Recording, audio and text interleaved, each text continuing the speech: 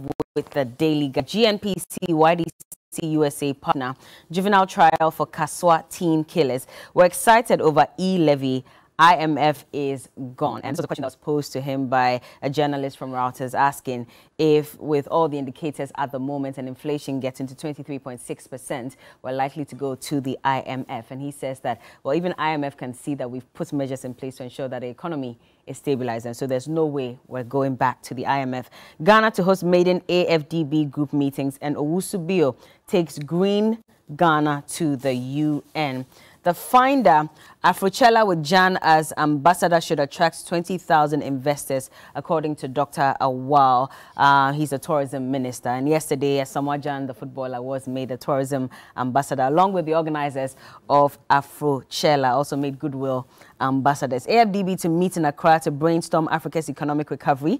You are not being fair to Africa. President Akufo-Addo takes on global capital markets, credit ratings agencies. And living with leprosy as an artist, 65-year-old man shares his experience.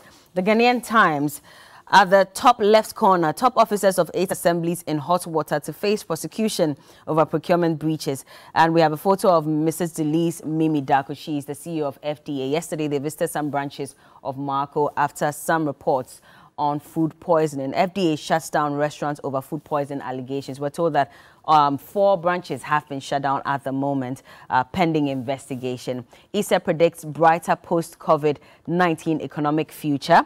And since its establishment in 1963, Ghana to host historic AFDB AGM in Accra from May 23 to 27.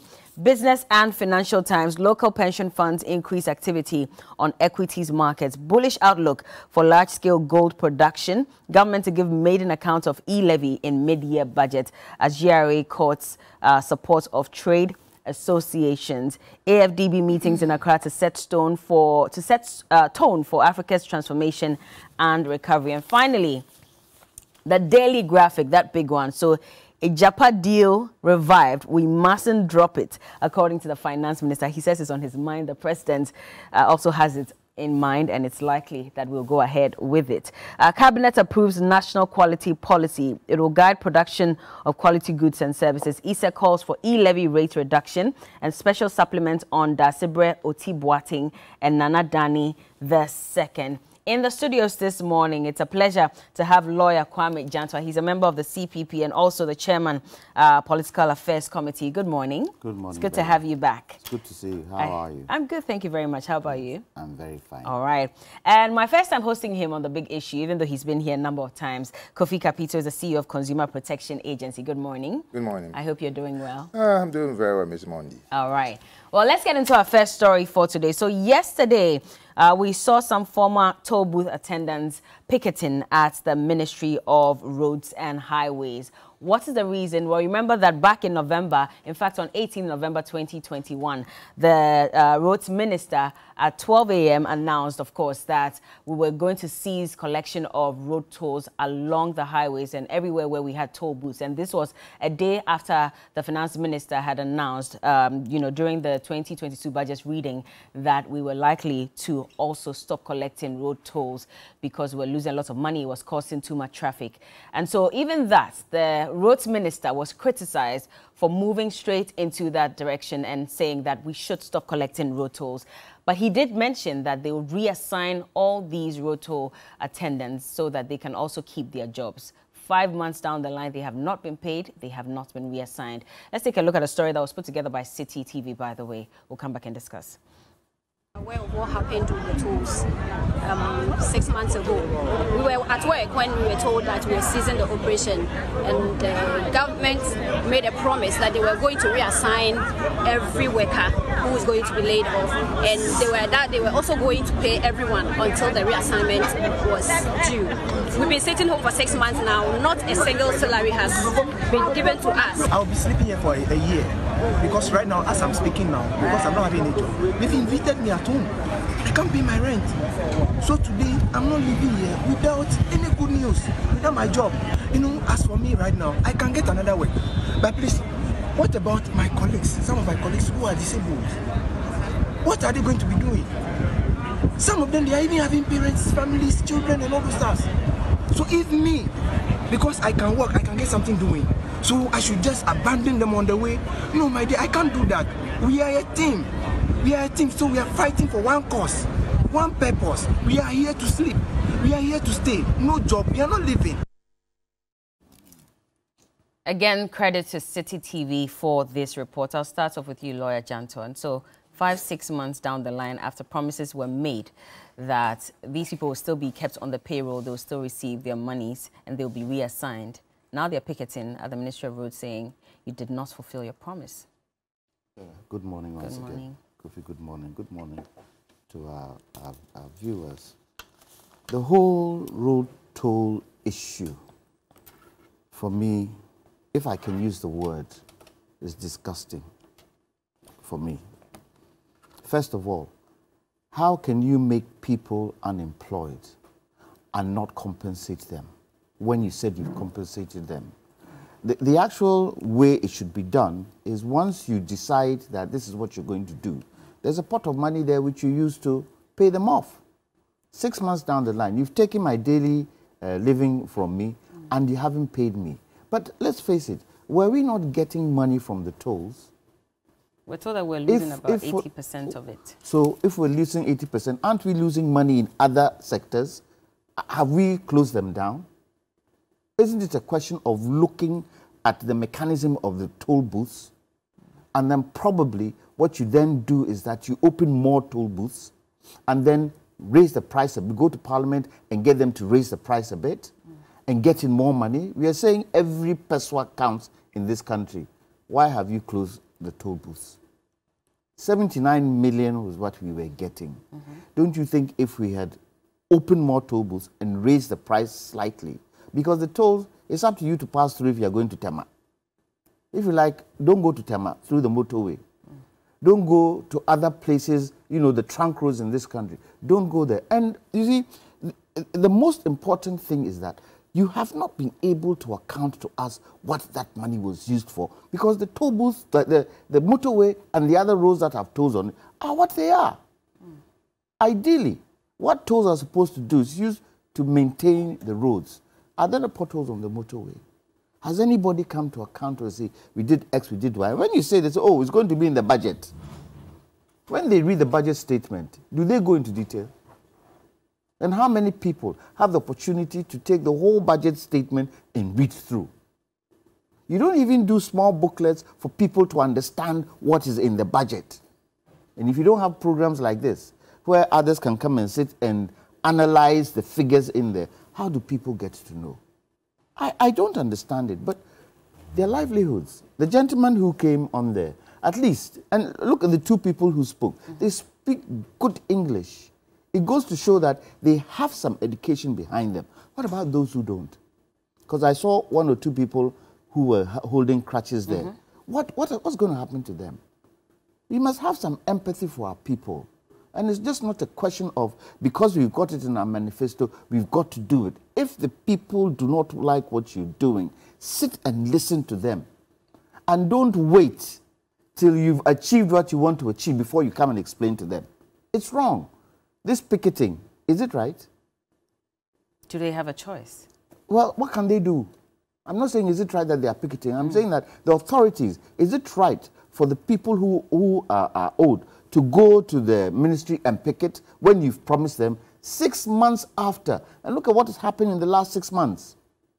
Look at the price increases. Flour today is what? 400 cedis a bag.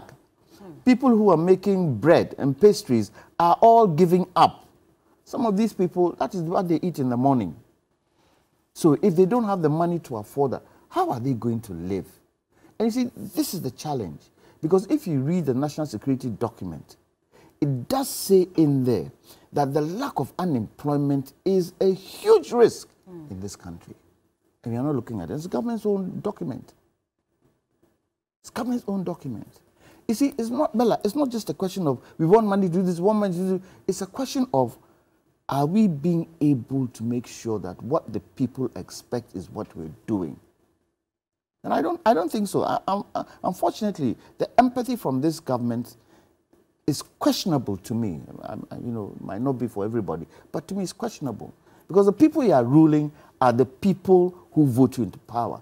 And you've got to listen to them. They are the government. You are a caretaker. And you are there to serve me. You are not there, I'm not there to serve you. And so if you have come and you've promised me, you've taken my job away from me, and you've promised me, and you haven't fulfilled the promise, what do you expect me to do? Minister, he gets up, sits in his car, goes home, he eats. How many of them have eaten breakfast that morning when they went to stand there? How many? But that's the thing. I mean, if you listen to the roads minister, he did a U-turn because when he was being vetted ahead of becoming a minister for the second time, he did say that he was thinking of increasing road tolls because we were losing a lot of money and they're looking at generating some more money so we can fix our roads. But after the finance minister made that announcement during the 2022 budget reading, he suddenly went ahead and passed a directive and said, stop collecting. Even that, the Speaker of Parliament spoke against it and said he had no right and no power to even cancel the collection of road tolls until it was passed in Parliament. At that point, it was just a proposal. Let me tell you something. Let me tell you something, Bella. In 2002, I used to run the toll booth at Adome Bridge. When I won that contract, yeah. I went to highways and I said to them, look, some of the people we hire, there could be a lot of thievery. So let's try and digitalize this toll booth thing. And let's start with an example at Adome Bridge. I discovered in the UK at the time, they had brought a gadget which you can put underneath the road. And because it's digital, you can also link it to your computer. So every car that passes is counted. And when it gets onto your computer, whatever you're paying for every car that passes is also tabulated. So at any given time, you know the number of cars, you know how much you're getting. They rejected.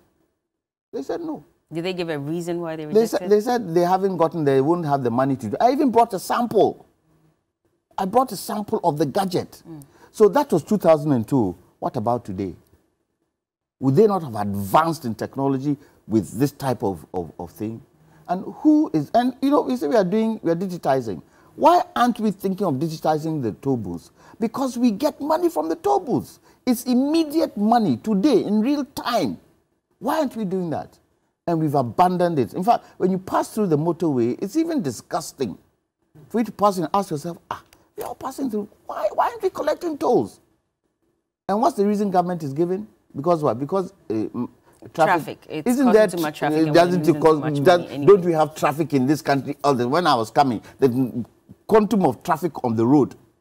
What are we talking about? And even if there's traffic, don't you find ways to make sure that the traffic is not that heavy? I don't understand it. I don't understand the thinking.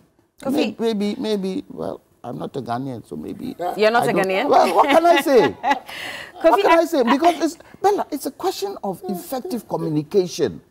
That's the first point of call. This is what we want to do. Let's go through the process. Stakeholders come, let's talk about it. Okay, this is what civil society is saying. This is what this is saying. Okay, government, okay, we would try as much as possible to adjust what we're doing. Then we all move on. The governance is not governance from one side. It's governance with the people. This government doesn't seem to be doing that.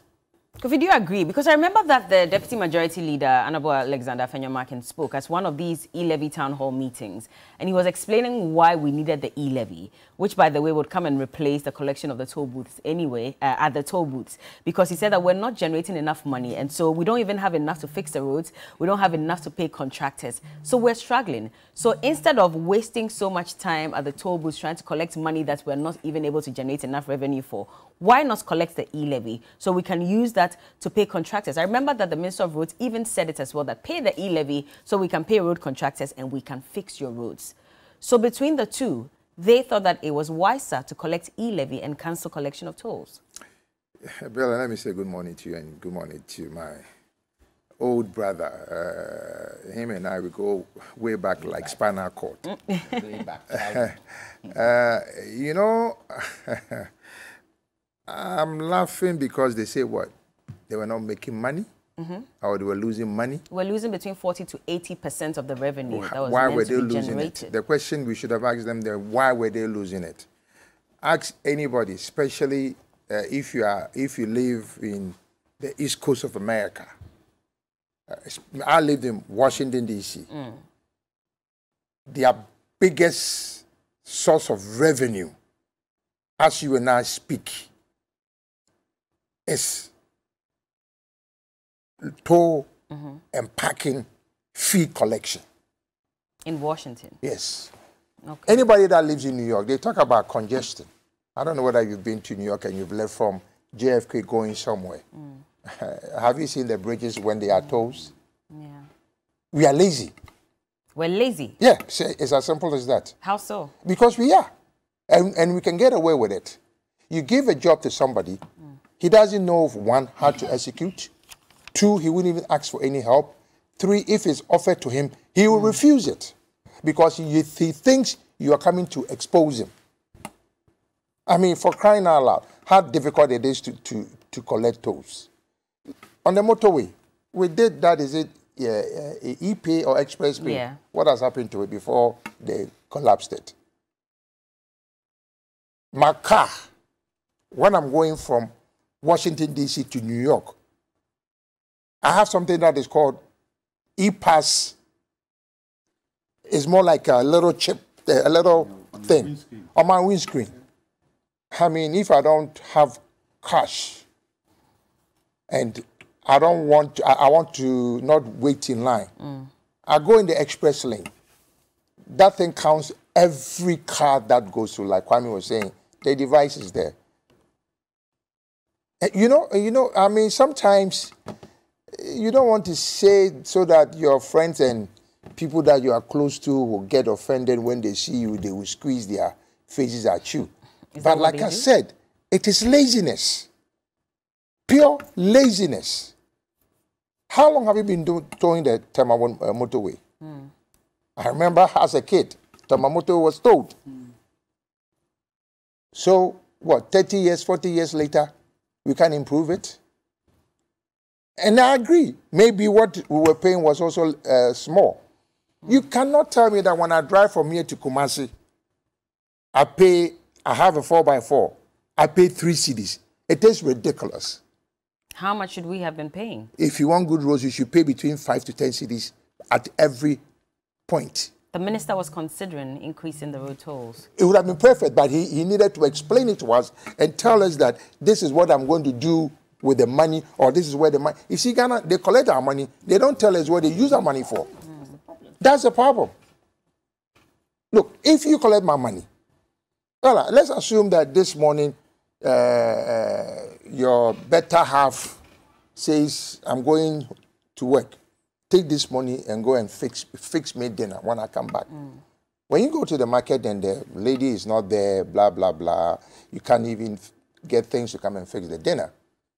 When your other half comes and you don't explain to him that, oh, it's not intentional that I didn't cook, but the woman that sells the tomato was not there. The meat was not the right meat. He would understand if you tell him that. But if you don't give him any reasons, he will get angry. That is human nature. The question is, what are we doing as Ghanaians?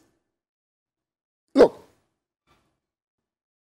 it is interesting, and this is what I say. It's good to have a certificate. It's also equally good if you have experience.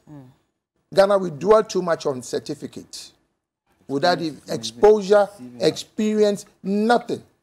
Because he has a certificate, he has a PhD, he has co-minini. In the other jurisdictions, if you go to Germany, the PhDs don't matter. If you go to America, PhDs don't matter. It's the people who do the practical things. I mean, look at the people in the world now who are doing all these wonderful things. Which one of them has a PhD? But in Ghana, if you don't have a PhD, you don't get any appointment. It doesn't make any sense. Practicality, common sense. How difficult? Accra is congested. Do you know how much money we can make on the streets of Accra? Parking fees? On an hourly... You see, they won't give it to me in Accra because somebody will say, I'm not a Ghana boy. As the mayor. Same thing in Kumasi. They won't give it to you because you are not an Ashanti woman. It doesn't make any sense. Aren't we Ghanaians? Even if you have the experience and the wherewithal. Bella, I came to Accra when I was about 9 years old. I know Accra more than Kumasi because I spent my adult life in Accra. I speak Ghana. I'm more connected to Accra. But the way we do Ghana, it doesn't matter, you know, where you 20 years, 30 years, and they still would fix you to your original, where your parents and your grandmothers come from. So I'm okay that they say I'm an Ashanti. But the question is, my experience in Ghana is with Accra. If somebody was to say that nominate, hey, wahala. Should a minister be surcharged? It's something that a group asked Parliament to consider. We can't do it. Sometime in we March. cannot do it. So I'm not. Vote of censure. We cannot do it. So Bella, I will not even support that. So there was a group, an anti-graft pressure group, Scott Crusaders Against Corruption Ghana. They petitioned the Speaker to surcharge the minister because we've lost up until this time about almost 40 million Ghana cedis gone from road tolls. It's not even the Speaker. If Ghana was as organized as most of the developed countries, any individual could have taken the minister to court. Any individual. Any individual. But didn't the Minister of Finance indicate that with the Tollbooth, it seemed they hurried on that particular thing? So what is he doing about it? And I thought when the president came to give the State of the Nation address, and Kofi, State of Nation address, he would even tell us that we did a mistake on road tolls. We would look at it and see if we can bring it back again. Did he say it? No, he didn't. You know, I'll tell you one of the reasons why maybe they were losing money. Because I witnessed some member of parliament, and that day I wanted to cause trouble. I was going to Kumasi. That Bohankra, the last one before you get to Kumasi, I saw this big member of parliament zoomed, got to the toll, he didn't even stop. I also zoomed. I wanted them to arrest me, and I would have costed his arrest as a Ghanaian. Because nobody, except you are giving a pass or something. Big men don't pay tolls in Ghana. They so-called big men. They don't. They don't. They don't. So why would they lose money? In other jurisdictions, look, you see, when you tell people, like, we're going to talk about the electricity. Yeah. I mean, it's annoying. That Jubilee House doesn't pay its bills. White House pays its bill. 10 Downing Street pay. Everybody pays their electricity bill. But the question with the toll, we could have made more money. I mean, when they were doing this, is it community, the exit before, community 18. On the motorway. On the motorway. Yes. I wanted them to give it to me, and I'll privatize that road because it is called an access road. In most jurisdictions, if you want easy, you pay for the access. Okay. Do you know how much money we could have made on that thing? It is free. If you don't want to use it, then go all the way to the motorway roundabout and turn into Tema. But if you want to get to Lashibi, community, that exit, you will pay. It's called an access road. So did you put forward this request? Oh, they don't even care. What are you telling me? So you did tell them? You tell the person in charge, he doesn't care. Because he doesn't even understand. What was the guy in Kumasi? Ejako. They can't think far. They can't think far. Because first of all, they don't see how feasible it can be done. This is easy. You put a machine. Just like motorway and other tolls that were there, if you don't pay, I mean, I was amazed when we could even toll the other roads. Because I was, so if you can organize a toll, at least majority of the people were paying. Why can't we even expand it? Why can't we even make it? They talk about the traffic. How the hell do you construct a toll booth? And approaching the toll booth, the road is the most nonsense road. Look at the way the distance before all our tolls. Efienya is one. The one here, the first one. After, yeah. Look at the nonsense there. Sapema, nonsense. And then people don't understand why people get angry. Look, other jurisdictions, that's why they brought the express lanes. So that you buy, it's a monthly pass or a yearly pass. So people that live in Tema, people that work in Tema, that plow the road every day, I don't have to be in a trotro. Even the trotros can even buy it because that is the road that they ply. Kofi, let me give you an example. You drive into the center of London today. There's no toll booth, but you need to get a sticker on your car. And they can charge you. It comes to your address. We say we have electronic address system. If you at the present moment, if we even had that system, would we be able to charge people and take the bills to their house? Kwame, talking about that, let me tell you, my personal story, Bella. I went to UK, rented a car. Like he said, I didn't even know I had gone through one of those cameras. So I returned the car and I come to Accra with Ghana driver's license and a Ghana post address. One day I go to cantonments, open my box, City of Westminster. They send me a fine because I rented a vehicle. It wasn't my vehicle. The rental company have a system. The Westminster people was able to send me a fine. Into your P.O. box cantonments. Try to write a letter to any ministry. Acknowledgement cry 0. So this is how we treat ourselves. Look, we because we are Ghana. Do you know the problem of Ghana? Ghana, you are raised to be timid. You are raised not to ask questions. You are trained not to even challenge authority. You are even not even allowed even to ask your big sister, your big brother, why are you doing this? This is the only country that your big brother beats you. And then you probably insult him or take a stone and hit him, and the parents tell you, you are the younger one, apologize to him.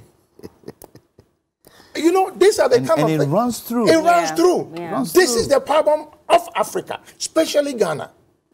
Do you understand? At my age, and I told one guy, I said, Master, stop this thing. Because Jesus Christ died at the age of 33. We still worship Jesus Christ. I am 60-something years old. I'm a grandfather. Not just one, even 4 times. I'm a great-grandfather now. So how dare you tell me that, oh, you young man. I say, eat that. You see, that is that the authority feels nobody can touch them. But like Kwame said, it's for the people, by the people. The power resides in us. But unfortunately, we've given it freely. And the abusers. And I like that you brought that up. A lawyer, bring you in, because again, the speaker spoke on this matter and said that as a minister, you have no right. Parliament has to approve on the budget before you can even go ahead and pass a directive that stop collecting tolls. But it ended there. You would expect that maybe Parliament would have even done more to ensure that they reverse that directive. So but even till date. So Bella, when I tell you that sometimes the value is the same, am I wrong? Am I wrong? The whole Speaker of Parliament, he has said this. What was the next step? Sanction the man. Let the people say you're doing your work so that next time another minister doesn't do the same thing. But if the NDC come into power and one of the ministers does that, will the MPP sanction them if we have a speaker who isn't from their party? You see, we've taken the people for granted. That is the challenge. We've taken the people for granted. And the people too have, in Ashanti, we say a word, Oma. They are scared to open their mouth. Look, sometimes, I said, sometimes I get messages. I said, sometimes I get messages. Mr. Jantua, be measured in your conversations on TV. Mr. Jantua, be very careful what you're saying. Hey, aren't you afraid? Am I insulting somebody? Am I not expressing some of the frustrations that I find that government isn't doing that I expect them to do? Isn't government there to serve me? But in this case, I mean, even if the speaker raises it, the majority will kick against it, which is what they did, because he doesn't have that power to unilaterally sanction the minister. And why would the majority kick against it? So if it is wrong, because they are in his party, they should clap for him? It was the same minister who came to tell us that they are going to collateralize what? Is it E-Levy? E-Levy, yes. Huh? What did they do to him? What did their party do to him? What did their party do to him? Let's listen to that part, Koko, if you can play, because yesterday the minister was asked about E-Levy, and he gave an indication that it's likely that we could collateralize it. Let's take a look at that.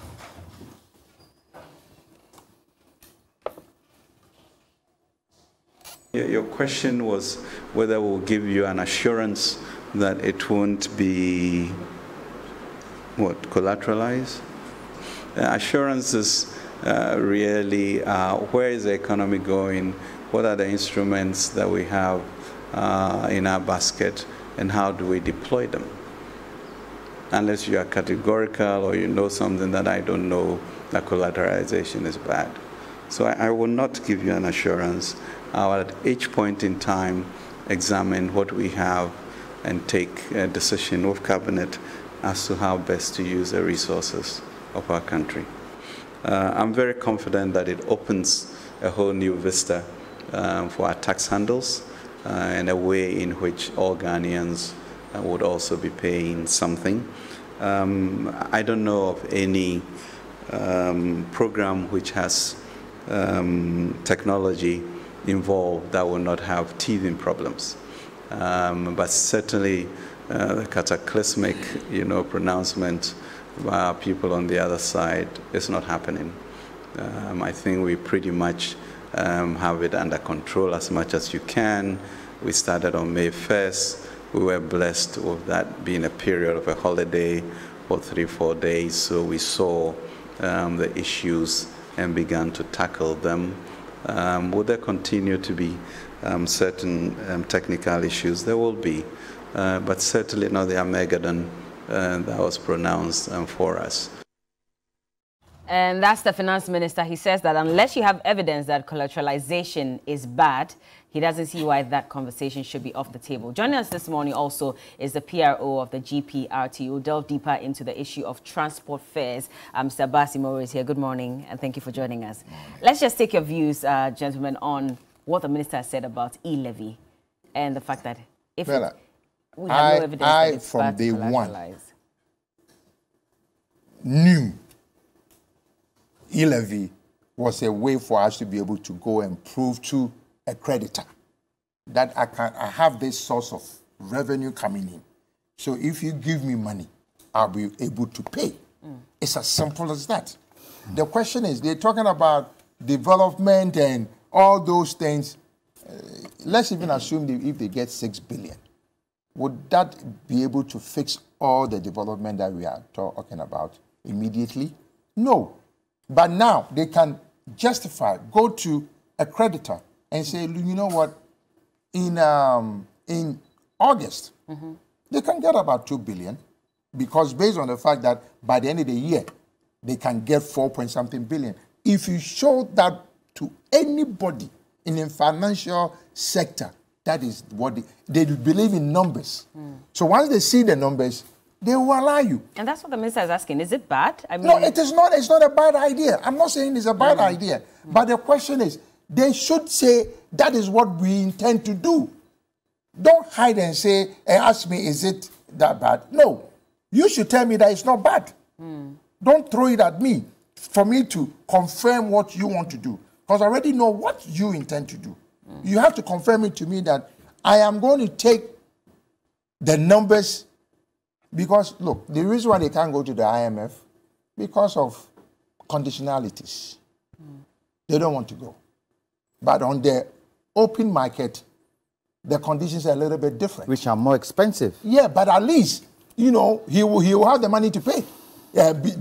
Hoping that we can meet this 6 billion or 4-point-something billion that we all intend to make out of E-Levy.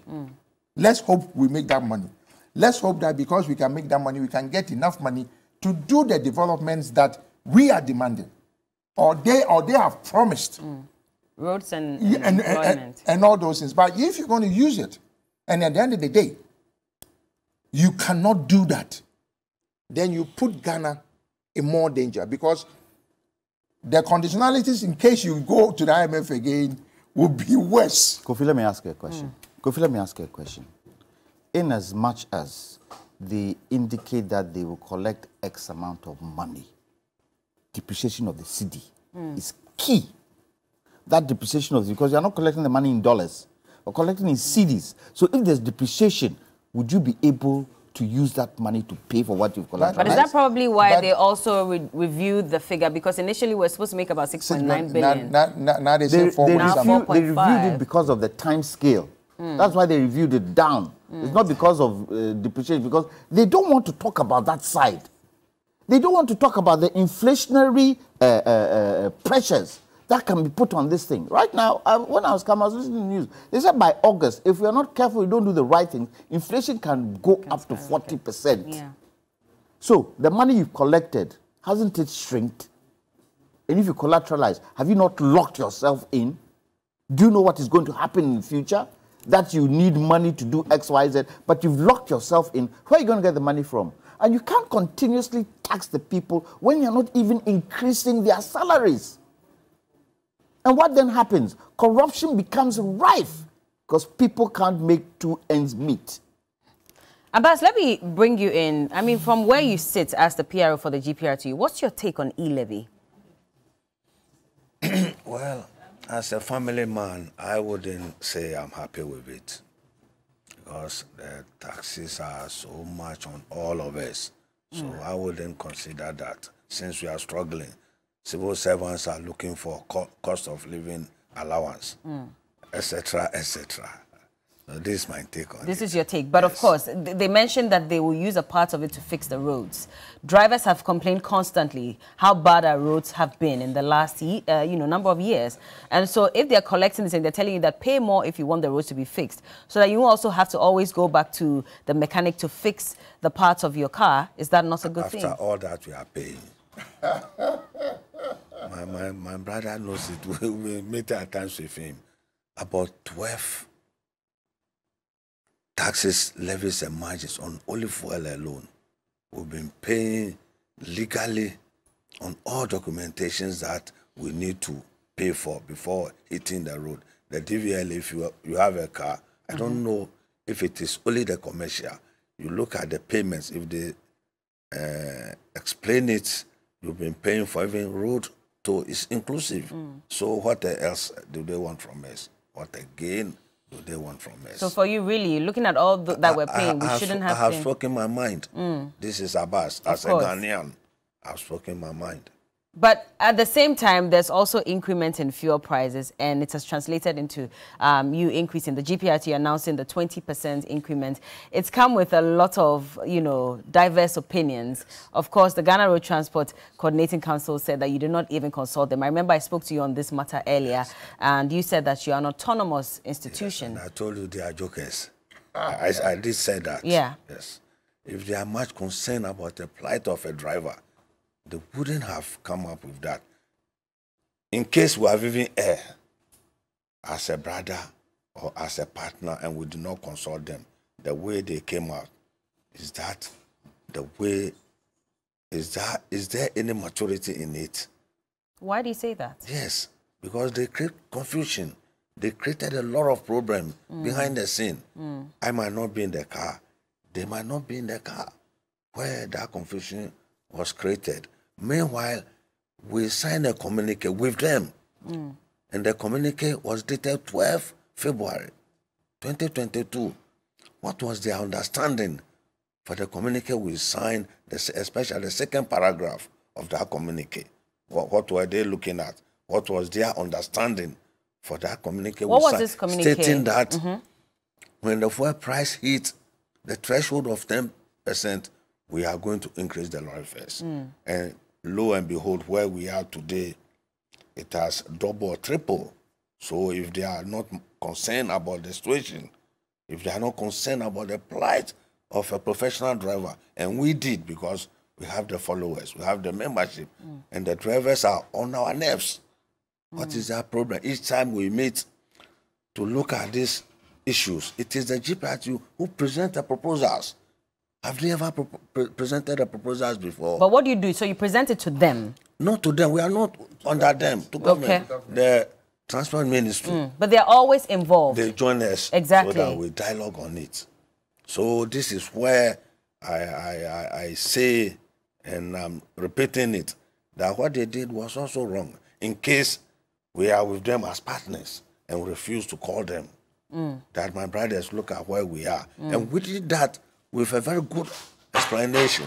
Because at one time, they speak as if they are the PRO for the Transport Ministry. So such a person, how do you consult him on your programs? But there are some energy experts who also came out and said that the timing was wrong because fuel prices have stabilized on the international market. There's a prediction that it's even going to go down further.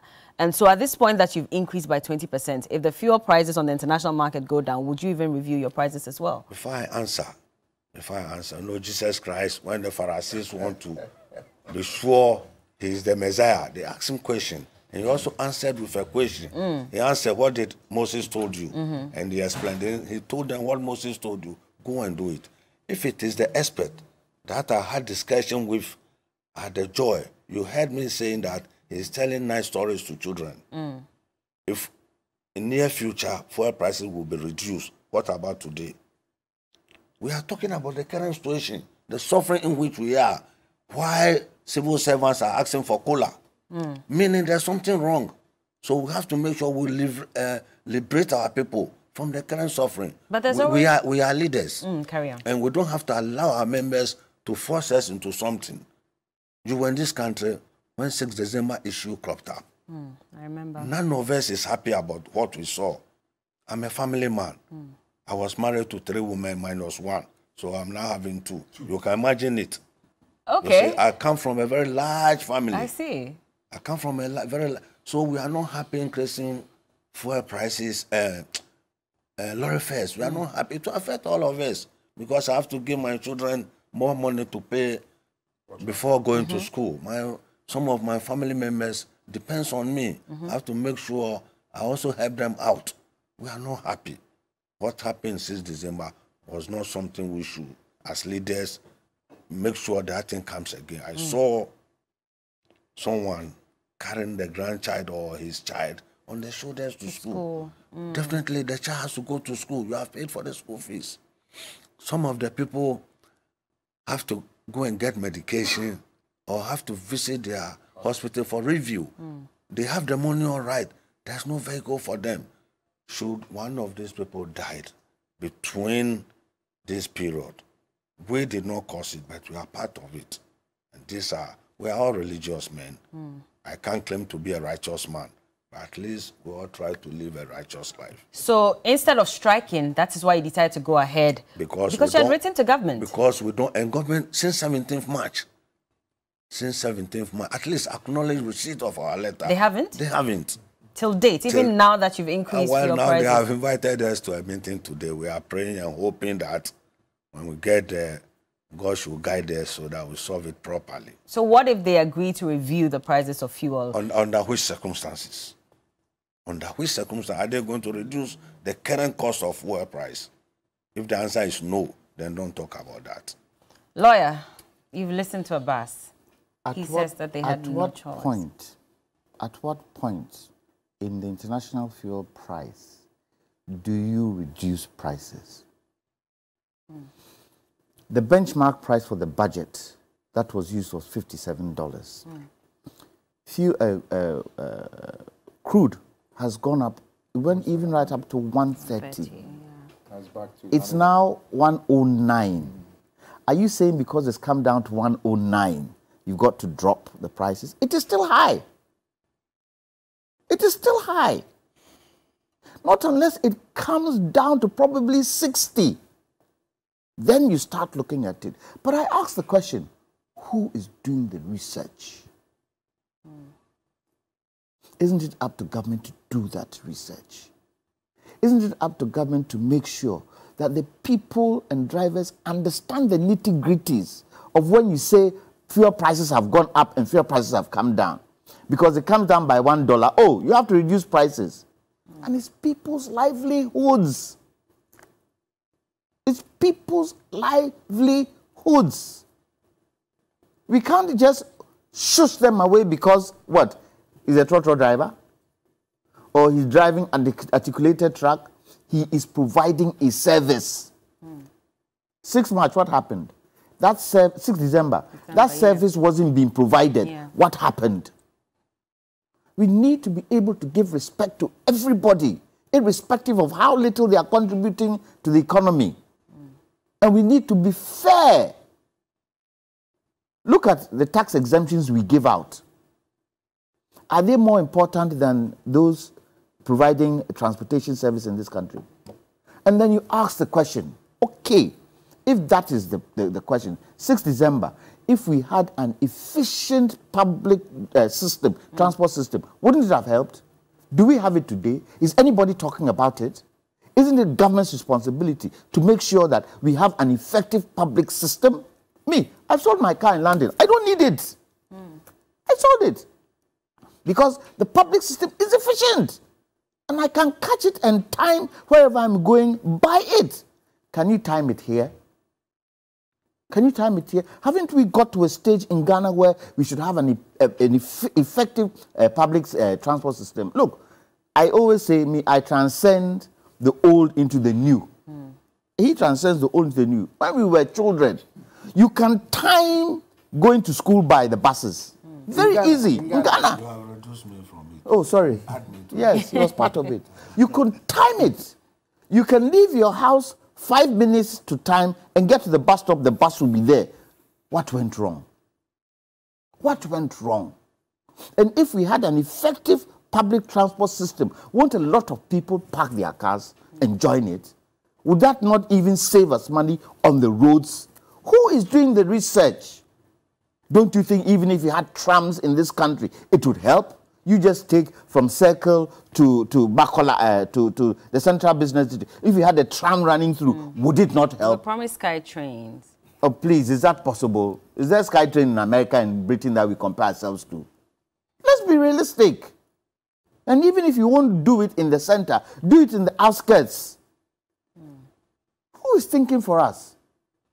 And this is what I say. It's not just a question of we want money, we want money, we want money. What is the plan? And I keep saying, and I'll continue saying, manifestos aren't helping us. We've got to move away from that. And do what? And look at development plans where we can all sit and agree. This year, for the next 4 years, we are putting in an effective public transport system. We are bringing in good buses. We are going to train people, build capacity. We are going to educate and change the people's mind. Who is doing it today? And today, coming from my house in West Legon, I got to Standard Board. Come and see the traffic. There's not even a policeman there directing. Is it good for pollution? All these cars standing in traffic with their engines on. Is it good for pollution? So who is thinking for us? Kofi, I mean, I do understand if the GPRT says that times are hard, we have to pay. But looking at the inflation rates at the moment, Ghanaians are paying more for literally everything. Their salaries have remained the same. And they are now complaining that, I mean, I used to pay 2 cedis for trotro, now I'm paying what, 11 cedis over time. That's a bit too much. I agree, but I can also sympathize with my brother Abbas. He and I, we've been talking, and you see, I'm a little bit... I understand exactly what they are saying. The last time, actually, I pleaded with them because they wanted more, which was why they agreed to 15%. I think they wanted about 30%. They were talking about 30%. Yes. But I told them in a meeting with the minister that when 2 elephants fight, is the ground that suffers. Yes, I agree they can tussle with the ministry and all that, but we the passengers. So they agreed and said, okay, first they even wanted 20. Then they said, okay, they will agree to 15. With condition that they will come back for, in case anything changes, they will come back and ask for. So I was hoping that if things have changed, they would have added the 15%. And not 20? Not 20. Okay. Okay, so that at least 5% would have been a cushion. And he's saying that they wrote to the ministry, acknowledgement 0. I've said this before he even mentioned it. And my worry is the minister was not in town. Okay. You know, and you know in Ghana, we don't do things when the big man is not around. But there's a deputy. No, and, we have deputies. No, you see, I agree, but that's what I'm saying. In Ghana, we don't do things until the big man is around. Look, when Nanado appointed the ministers, he warned the deputies. He in public, he told them that you cannot challenge your minister. So how do you expect a deputy minister to take a decision when the minister is not there? But if there's an emergency... I agree, Bella, but this is our country. I get to my point. This is a country that when the chief director has traveled, we don't know when he's going to come back. Documents are not signed. And we pretend as if the minister dies or the chief director dies, the ministry too will collapse. This is how we do things. We don't designate authority. Minister is not there. Who is there? Yes, they would designate some little powers, you know, but the bigger decisions, the deputies cannot take it. And it's nothing new. It's been going on for a very long time. That is the kind of country you and I live in. Okay? There's a country that you even call a PRO of a ministry about an issue or an institution about an issue. He tells you, unless I get permission from our boss. You know, recently, one of your sister stations did this expose on the mortuaries. I mean, I did a show on mine 2 days ago on Wednesday. We tried to call them. They said they need permission from their bosses. Okay, that is a problem. So the question I would plead with my brother Abbas here again, I don't know whether it's too late. He said we are meeting today. So I hope that maybe they would forgive the 5%, maybe even more. But he said that no, I'm not, I understand what I you're guess saying. even this 20% yes, is exclusive of lubricants, everything, spare parts. Everything. So this is just the price of fuel on the market. This time we are going to add inflation also. Oh, Wait, are you going to increase it again? No, I'm asking the next time we are going to come up with calculation. We'll add inflation. Abbas, you know what? We are we are citizens of this. No, we are. Of this our beautiful nation. Beautiful nation. And so let me take this opportunity. Let me take this opportunity to plead on behalf of. Thank you. Don't go further. Your passengers. So do you agree that you take off that 5%? I'm not the final. No, representing my people. I beg you. Go and tell Nana. Go and tell Nana that I'm pleading with him as I pleaded the last time. We have two Nana, switch of them. Nana Bresiama is our chairman. The chairman. Okay. Nana Kofi is our vice chairman. No, the chairman. Okay. You see, that at least hear the cries, you know. My brother. You mentioned Jesus and Moses. So at least hear the cries of the people. I wouldn't want to even to in the wilderness. You know how we are. Yes. I mean, normally we don't struggle with issues when it comes to let's find out how best we could solve problems. But by then, do we have to be so loose that our people will even descend on us and make sure things that we don't expect also happens? If the answer is no, that's exactly what we are doing. But you know, let me ask this question. It's always baffled me. Looking at Dubai, 40 years ago, it was a complete desert. We're talking about development here. They had one commodity, which is oil. And I'm wondering what plan, because we also have oil, did they put in place for them to get to the state that they are in today? Because if we have oil, if we have all this, if they mortgage their resource for 100 years, let's also mortgage it for 1,000 years and then do development with it, proper development, not this mediocre. But that's the idea of one man as against changing We are not getting political parties. I get you, but I'm just saying. If the development plan, as Kwame mentioned, is to take us to the promised land, okay, we want good roads, we want good schools, we want good health services, we want employment, we want good policing, we want all these things. So the question is, it's not about NDC, MPP. It's about Ghana. The manifestos, I agree. Some don't help us. Because even your manifesto, if you promise to do something that once you get there, you can't do it, then you leave the Ghanaians at risk. We went to Seichi. I was a member of, you know, it was funny. The way people who even went were even accused and attacked because they feel like, oh, it is NDC. Same way NDC is also calling for another forum, yeah. You know, I'm sure if somebody goes, they will also accuse him. We should stop this nonsense. It's about Ghana. This NDC MPP thing, if you don't stop it, look, people are attacking me. How come you are not talking like you used to talk and blah, blah, blah. Somebody else just sent me a message because of that. Okay, thank you. You know what? The question is, if I was to call people, and on this electricity thing, if Ghanaians, we show a protest, okay, and even demonstrate. Do you know if I was to call for a demonstrate, it's only NDC people who will come? You can't say that for a fact. No, I'm telling you, it's a fact because I know. You know. I know. Look at Occupy Ghana. Look at Fix the Country. Anytime any good citizen, any good citizen decides to do something for some strange reason, the politicians will come and hijack it. Because you can't even put, look, trade union, if you go to them to come, they are afraid of government in power, they won't show. So the average Ghanaian is also looking at, hey, see Humia, Yabaka se me supporto. That is the problem. Nigeria, here. You remember when the fuel prices went up in Nigeria a few years ago?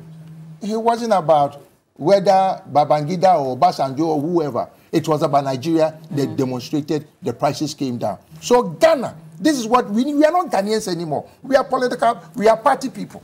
Lawyer, I'll let you hold on. Let's take a quick break. I'll let you, please hold on these points that you want to make. And when we get back, we'll continue the conversation. We'll also go into the issue of inflation and the minister's response to that, saying that we're not the only African country that is suffering as a result of the global markets. About 41 other African countries are also suffering the same fate. We'll be right back.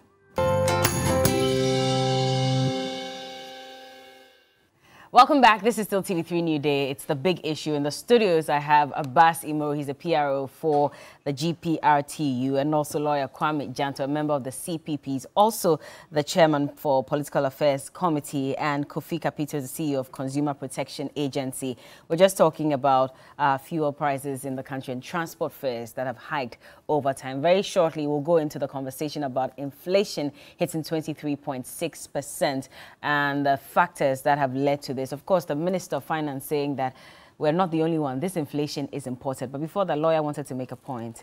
Bella, one of the things that we don't consider that increases cost is quality. If you don't give us quality roads, you need to find money to fix the roads all the time. Look, what type of vehicles do we use for public transport in this country? Are they not second-hand vehicles? Yeah. What type of spare parts do we use in those vehicles? Are they not second-hand spare parts? Will those spare parts last? So today, you go and buy an alternator. If you bought a brand new one, if that was available, it will last you probably 2-3 years. Yeah. You go and buy a second-hand one, how long will it last you? That all goes into cost. So if GPRTU and transport operators are saying that we need to put some percentage into our price, doesn't it go for spare parts too? Second-hand spare parts. Look at Aboso Okan today. And even if you want to buy brand new spare parts, do you know how much money you will spend? And government sits and does nothing about it. It's part of the inflationary, cost that we have. And nobody's doing anything about it. And you buy second-hand spare parts as if you're buying brand new spare parts. How does that work? In what country does that happen? It's not even the brand new aspect. It's not even it's the quality. It's not. No, they will convince you that the second hand is better than a brand new. Yeah, yeah, that's true. How? Let me explain. The fact of the case is, we must be fair to ourselves. We don't bring in quality spare parts. You buy a spare part, fix it, within 1, 2, 3 days, it's off. But if you buy the used one, which is quality, from the original source, which are better. Yes. When the white man doesn't want the thing that he's throwing it away. Because it is of a quality. So at least we should have our people to make sure quality, like the lawyer is saying, quality items should be bring to us. Okay. Like he has just said that if you don't use good materials. What about car tires? Car tires. Kwame, we have a rubber industry in this country. Do you know there's are we saying? Yes. Let's let lawyer land, please. Are we saying we can't look at it and say these car tires that are coming, some are winter tires, some are summer tires, some are tires for different seasons. It's not helping us on our roads. It's causing accidents. Let's see and put in a tire factory. But we had one. Did we not have it before? We had one. Bonza tires. Did we not have it before? Why aren't we looking at those things we were manufacturing and start from that point going forward? Within the next 20 years, we'll be able to have manufactured everything in this country. And we are always importing, frittering away our foreign exchange. And government sits and does nothing about it. And is only interested in getting money here, getting money there, when the fabric of society is killing us. I don't understand it. Which is why even inflation, now our minister says is imported. Now inflation... But before you come in, let me... Abbas, apparently you met the minister, your chairman met the minister on Friday. Okay. Before and then it was arranged that you meet on Wednesday. So he says it's not right for you to say that they did not acknowledge. Okay. But at least they met the chairman on Friday. On Friday before he left. But that was when they wrote the second letter. No. But at least they've met in person. I get him up. After the second letter, well, at least meeting is meeting. But he said that they never acknowledged the 17th March letter until they wrote another one on the 6th of May. No, all I'm saying is, yes, the letter probably was not responded to. My brother, we are Ghanaians. Yes. The minister, I respect him a lot. Sure. He's a very kind man to all of us. Yeah, and then he likes you. Say, let's call a spade a spade. Not a digging I would have wished, a deputy minister also came on air and was saying that the decision we took was illegal. No, he didn't say that. Okay. Please let him respond to I this. say that a deputy minister also came on air and said that the decision we took was illegal. It was just unfortunate. I was rather expecting them to, we are sorry, yes. We were so busy that it was an oversight. That would have ended everything. But if I'm right, and you want to, hold my neck to change my words, I will never do that. And I believe the GPRTU fraternity will also do same. Okay. You see, so let's make progress. Okay, let's move. Let's make progress. Let's move. And nobody can force me to tell lies. Why the truth is there. We're waiting. We're waiting to see what the results from today's meeting will be. We are all praying for a very reasonable or smooth outcome of the meeting. Okay. We want peace. We all want to live in absolutely. Yes. Inflation is at 23.6% as at April 2022, and this is the highest since 2004, we are told. So an 18-year high. And the contributing factors, transport contributed the most, 33.5%. Household equipment and maintenance, 28.5%. Food and non-alcoholic beverages, 26.6%. And housing, water, electricity and gas, 25.0%. Yesterday, the minister was responding to this, and he says that, well, the inflation rate at the moment, a good chunk of it is imported, and there are 41 African countries who are currently exposed to the same crisis that Ghana faces. And these crises are rising food prices, rising energy prices, and tightening financial conditions. Conditions that he says on the continent, of course, are called the dreaded Fs. And so it's not as if they have not done what they have to do to control the situation, but these are imported factors that most countries are grappling with. Lawyer. I'm in the AGI. When we kicked against the benchmark price that they brought in, hasn't it contributed to inflation? And the finance minister is telling us that these imports have contributed to this, high inflation. Are they not a contributory factor to it with this benchmark thing that they gave importers? When we should have been concentrating on manufacturing our own. Food prices have rocketed. Do we not have planting for food and jobs? Should that not be able to augment the rise in prices, at least the basic prices? Why are we quiet on that? 1D1F. Have a 1D1F.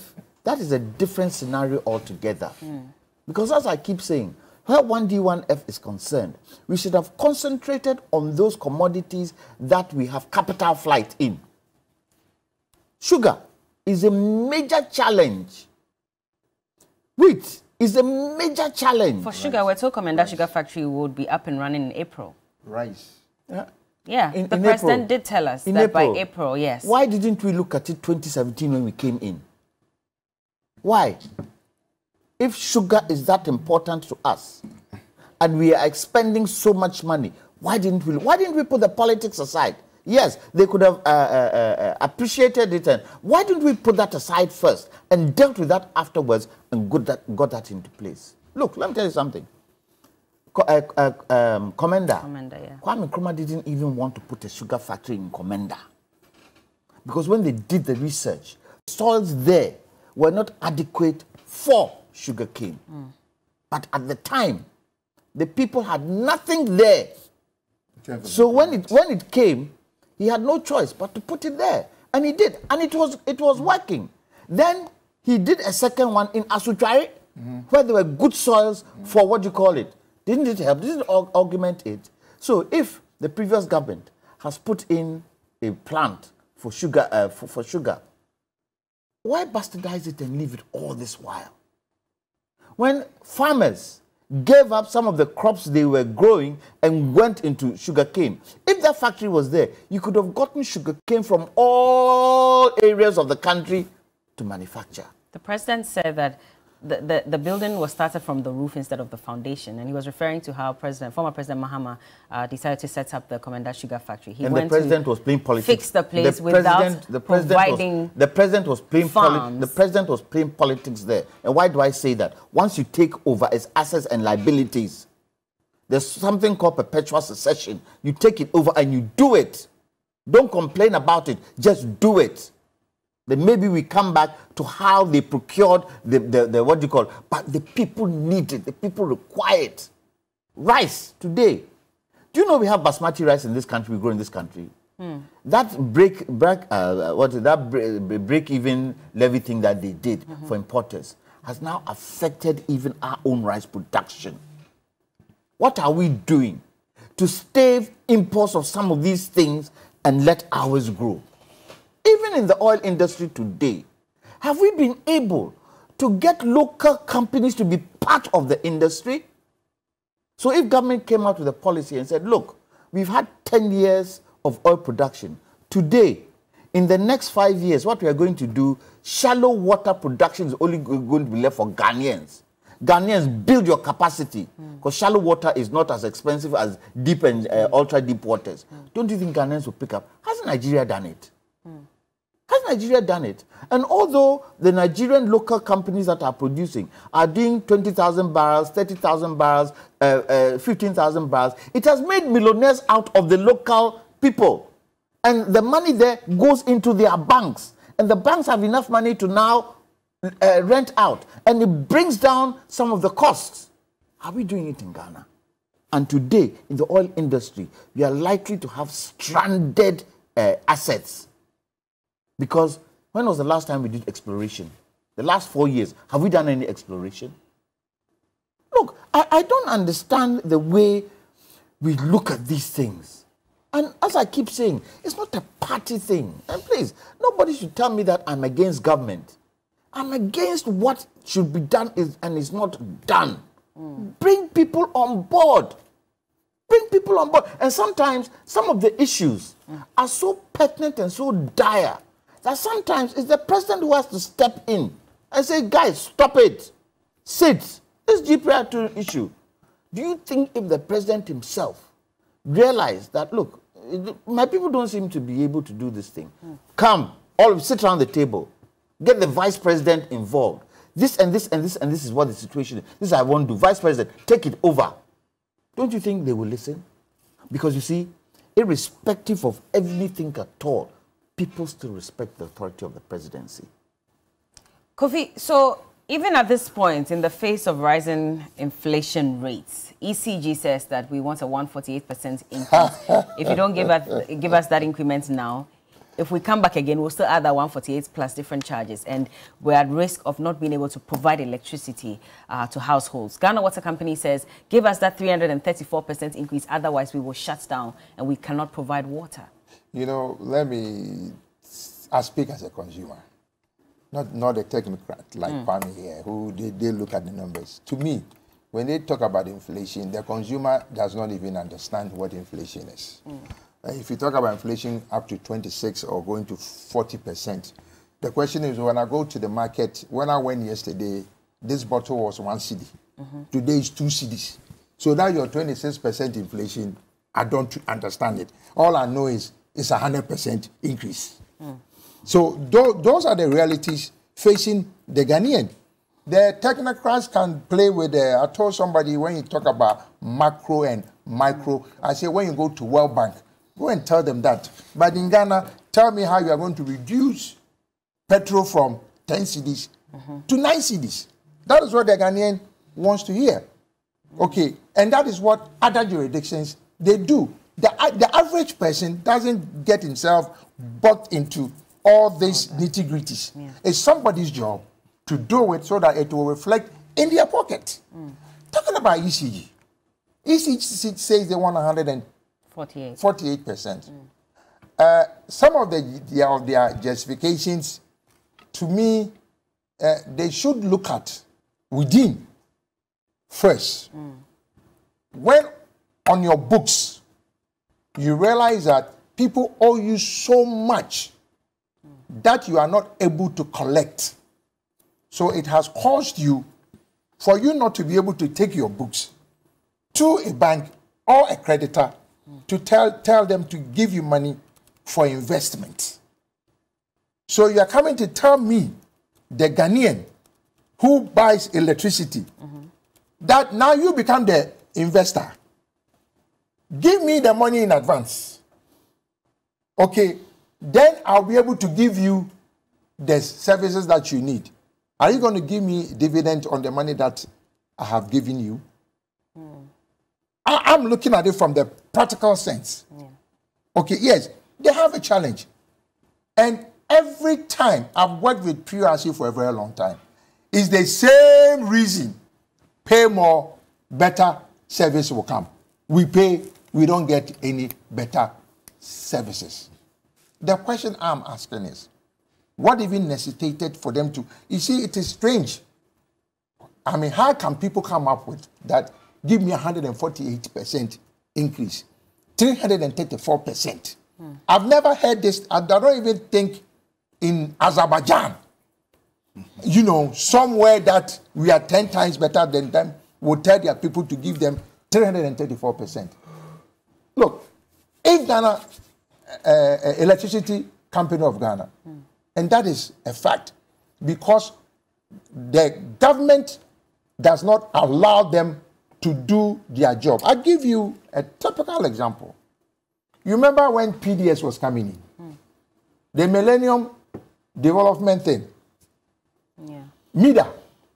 They put a group together. They've done it in India. They've done it in Uganda. So I was part of the delegation that we went to India and Uganda.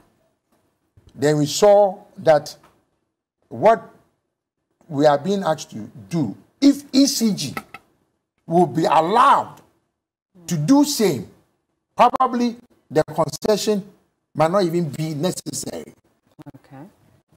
When we got to Uganda, their director of finance was bold enough and said, my brother is from Ghana, typical East African. He said, look, every ministry in this our country prepares the budget, including utility. But because they know government, business, they don't use the money to pay utility. They use it to travel first class, business class, workshop. So I told the equivalent of electricity company in Uganda, they are called Umeme. I told the man, if they owe, take the light. So the ECG came to Ghana. They wanted to flex their muscles small. Then they went and disconnected some polytechnics, if you guys remember, and a few installations. Come and see Ghanaians. Hey, you can't do that. So they chickened. Okay, the question is, why are you and I, we use prepaid. The moment your credit finish, you have to go, you have to go and buy another one. My biggest problem, we don't allow ECG to collect revenue when they need to. I give a specific example. When you say we don't allow, which government, is what? Government. Okay. Government. Because it was in the news that Ghana Airport Company, a company that does most of its business in US dollars. How can they owe 49 million Ghana cedis? You owe, they don't even allow you to owe. They would even cut your light out before you get to the credit thing. So, if you go to the barracks, most of the police barracks, I ask myself, how come every police wife is making ice blocks? The differences at the barracks. Go and see what happens there. The military camps. Go and see what happens there.